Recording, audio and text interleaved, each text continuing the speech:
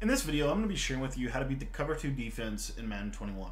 What's up, guys? My name is Cody, and I want to thank you for taking the time to watch this video. If this is your first time visiting my channel is focused on helping people become the best Madden players they could possibly become. And if you're looking to get better at this game, I just want to encourage you to hit the subscribe button. It's completely free to subscribe, and every single day we upload videos that can help you get better on offense and on defense in this game. Alright guys, so what we're talking about today is how you can beat a 30-yard cloud flat, especially if your opponent is kind of really running a lot of cover 2 style, Tampa 2 style of defense. Now, what we want to do is we want to come out in this play 4 verticals from the trips tight end. If you have not already picked up my trips tight end offensive guide, I would encourage you to sign up for our Patreon, our True Fan membership, and get our trips tight end offensive meta update. It's a 2-hour video in there. You get all of the videos that we post in there, which every single week is an offensive meta update, a defensive meta update, and a pro player film study.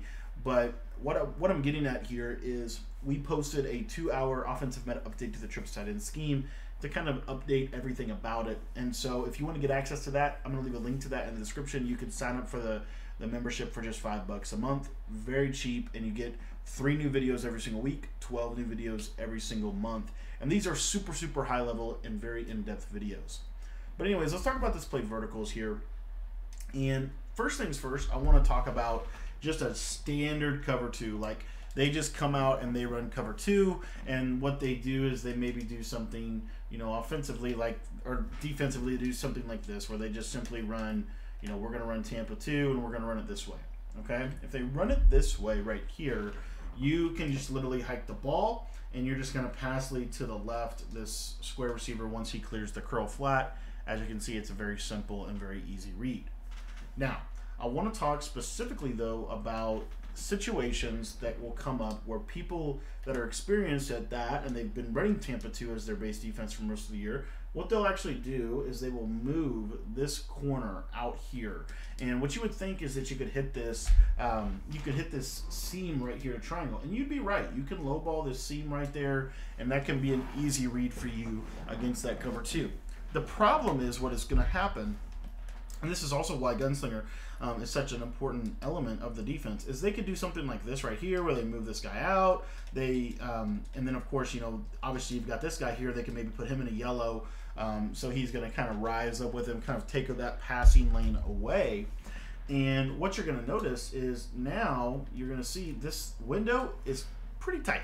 It becomes pretty tight the more that you try to push it into the ball there. So another thing that you can do, if they're running standard cover 2 and they're not maybe they only move this guy this way, right? Maybe they only do that adjustment.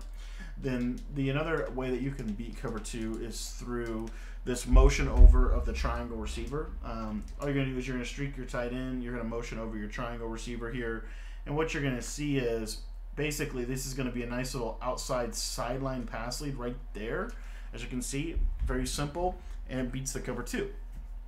But the best players that run cover 2 are going to understand all of these different types of seam reads that you might have, and so they're going to kind of overplay it. They're going to move this guy to the outside. They're going to manually move these safeties out. You know, maybe they do something like, you know, like this, what we talked about, where we have, you know, pretty high level of, like, you know, numbers coverage and stuff like that.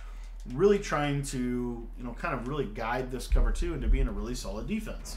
Again, I don't want to not say that if you simply just hit this triangle receiver right there, low ball inside, you have to be careful because of stuff like that. That's where I'm talking about that passing lane, windows of opportunity. Those are things that most people don't really understand when they're talking about building a passing offense. You have to have space to throw these routes, and you have to get them open. And so one of the ways that we can do that, now if we see this offense, you know, or this defense a lot, another little thing that we can do to open up a passing lane is to go ahead and streak the circle receiver, and then to simply take this square receiver, and we could put him on a smoke screen. This is going to really pull these underneath zones at him, but as you can see, I mean, it's just tight. It's just tight. You have to lowball it to get underneath that zone, and that's where I'm kind of getting at. So what do? Well, the first thing that I like to do to attack this coverage is I actually like to run my trips tight end to the short side of the field, and the reason why is because we're going to create a really kind of a really nice vertical passing concept on the backside. And again, this is if he likes to do this, you know. Typically, this is where they're going to move them. They're going to move them to about the numbers, and they're going to have it basically just set up like this right here. And so what I like to do is actually run my trips to the short side because I want to take advantage of this motion over route to triangle. So we're going to streak tight end. We're going to streak the circle receiver. I typically would just leave the back on his route. You could also put him on an option route. And what we're going to do is once our receiver hits the numbers, we're going to snap it. And this is going to give us a lot of time for that deep half to get sucked to the middle of the field. And as you can see, we're able to hit that on the sideline. So very simple, but very, very effective. Now, what you're going to notice is, let's say we try to do that same concept, but we're trying to do it with our trips to the wide side. The biggest problem with this that we're going to see is there's not as much space for that route to angle itself to the sideline, and so we're not going to be able to hit it. Let me show what I'm talking about. So if I do this, set this defense up just like so, we're really overplaying heavy on that trip side. You're going to see that's, you know, the cover 2 is going to really do a good job here. So I'm going to snap him right here at the numbers again, and what you're going to see is if you have, you know, with the 99 zone and mutt, and with the tightness of that window, it's really, really hard to it's really, really hard to get it to roll. So again, let me show you this one more time. Short side trips. I'm going to motion over the triangle receiver just like so, and I want you just to see, we're going to snap right at the numbers again, and you're going to see right there. See that right there? That's the problem. That's the problem with short side or running your trips to the wide side when you're trying to run this combination. Is you're literally going to run yourself out of room. You're literally going to run yourself out of room. Now, one thing you can try if you're trying to get this combination to work, and you really want to kind of stick with the principle that trips tight end is typically ran best with your trips to the wide side of the field.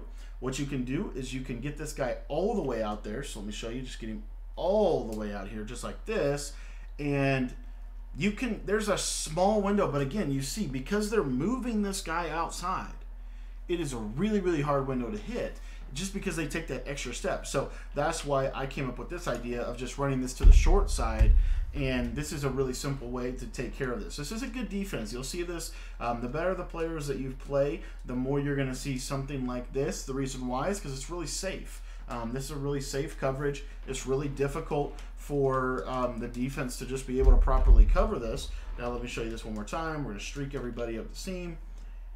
But now we've got a lot more room for this triangle route to work, and you'll see when we cut him over here, now he's got all this room on the right, even when they motion him out, because that deep half is going to naturally suck back to that vertical route, and we're going to be able to complete that whether they have 99 zone or not, whether we have gunslinger or not. That's going to be a simple and very effective read. So anyways, I want to thank you for watching this video, and if you want to get my entire trips tight end offensive guide, you can get that in the description for just $10, or if you want to just get the offensive meta update that I just posted, where we post videos every single week, 3 videos a week, 12 videos a month. Be sure to sign up for that True Fan membership. Really, really high level Madden stuff that we talk about over there.